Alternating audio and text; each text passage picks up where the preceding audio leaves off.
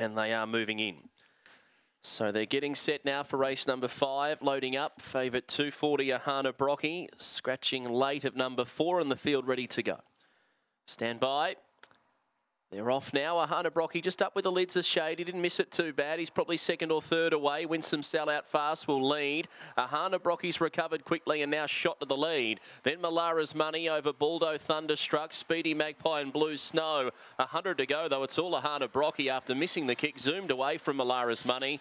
That was a very, very nice win. Ahana Brocky won it by 7, beating Malara's Money, third the rail Baldo, and then Winsome Sell from Speedy Magpie, Thunderstruck and Blue Snow back at the end. The late withdrawal about 10 minutes prior to the jump, Invictus George. The gallop very good, 19 and 46.